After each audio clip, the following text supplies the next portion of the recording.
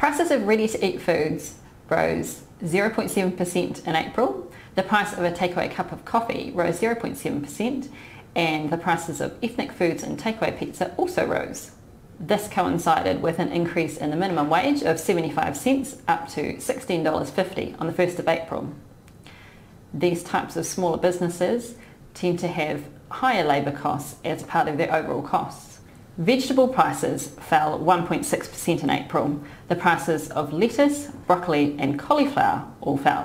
However, tomato prices increased 41%, following a 60% increase in March. Earlier this year, vegetable prices increased more than usual due to bad weather affecting crops. Chicken prices fell in the last month and were down 7% on the same time a year ago. The price of a 1 kilo bag of chicken pieces was down 6% on a year ago, down to $7.63.